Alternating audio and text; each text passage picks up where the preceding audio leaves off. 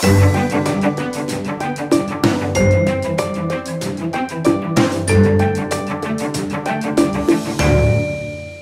mula memberi consultation dan juga bantuan kepada production tempatan dalam menghasilkan karya seperti filem, TV series bermula pada tahun 2018 lah. Jadi tugas saya dalam production tempatan adalah untuk membantu mereka mendapatkan ketepatan, fakta perubatan dan juga aspek-aspek perubatan yang lain lah dalam penceritaan mereka. Dari segi bantuan lain adalah saya tolong merealistikkan mungkin setup dan juga rawatan-rawatan tertentu. Contoh nak nampak luka, nak nampak lebam dan sebagainya, tu saya akan tolong mereka macam mana nak nampakkan real sikit lah. Dan bila sakit dan sebagainya, apa simptom yang mungkin mereka perlu zahirkan. Dan saya telah melibatkan diri dalam penghasilan telemovie bahulu untuk opah. Jadi tugas saya ketika itu adalah simple je. Saya datang, saya semak skrip mereka dan saya tengok apa yang mungkin kita boleh tambah baik. Dan ketika itu masih di peringkat awal. Jadi sebelum syuting, sebelum hari terakhir syuting, kita masih boleh buat last minute improvement lah. Dan saya juga bernasib baik kerana saya berada di samping pelakon-pelakon yang hebat lah. Ketika itu ada Ruminah Siddiq, ada Remy Ishak, dan saya sempat mengajar mereka bagaimana untuk melakonkan simptom viral myocarditis dan juga advanced stage dementia. Production kedua yang saya managed to collaborate with is untuk pembikinan telemovie Maaf Dari Khilaf. Di sini adalah satu pengalaman baru juga untuk saya kerana saya dipanggil ketika hari terakhir penggambaran untuk membantu aspek perubatan mereka. Dan secara tak langsung saya berlakon jadi doktor dalam telemovie tersebut lah. Jadi ini yang adalah pengalaman yang membuka mata saya lah, kerana saya sedar betapa sukanya production tempatan dalam usaha mereka untuk mendapatkan setting yang realistik untuk mereka lakonkan babak dalam hospital, babak dalam ward, babak dalam ICU dan sebagainya. Jadi saya dibawa ke satu set penggambaran mock-up yang sebenarnya rumah kedai tapi dimodify untuk jadi seolah-olah set up hospital dan klinik. Ada kawasan ni seolah-olah klinik, ada kawasan ni seolah bilik bedah, ada kawasan ni seolah-olah ICU, dan mereka boleh ubah-ubah untuk memastikan dia nampak somewhat realistic.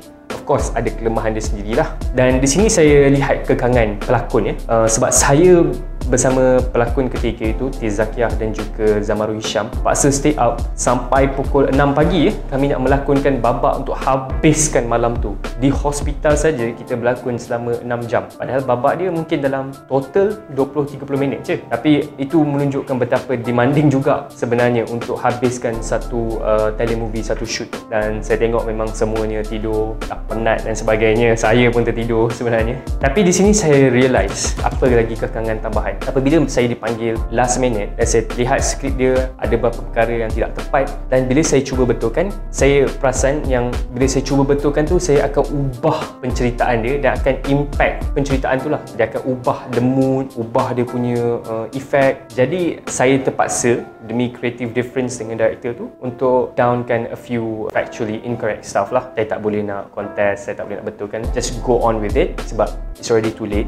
It's already last day of shooting and they cannot hold the actors any much longer lah kan. So that was a very eye-opening experience for me, and then I ended up in a reaction video by Southern Crescent lah. Ini nampak betul-betul profesional. Kalau dia bukan pelakon, saya rasa dia doktor betul lah. Sebabnya dia menjelaskan secara ringkas dan dia menenangkan ahli keluarga pesakit lah. Doctors were reacting to you acting. Hopefully I didn't get anything wrong. Of course, some of them ada yang saya boleh tambah baik lah sebab saya tak ada skrip. Ketika penggambaran tu saya terpaksa come out with ad hoc punya skrip on set. Jadi bila dia kata okay ni apa awak buat Wazir, awak kena explain macam ni. So saya terpaksa come out with own script very last minute, and masa tu I was sleep deprived. It was already 4 or 5 AM in the morning lah.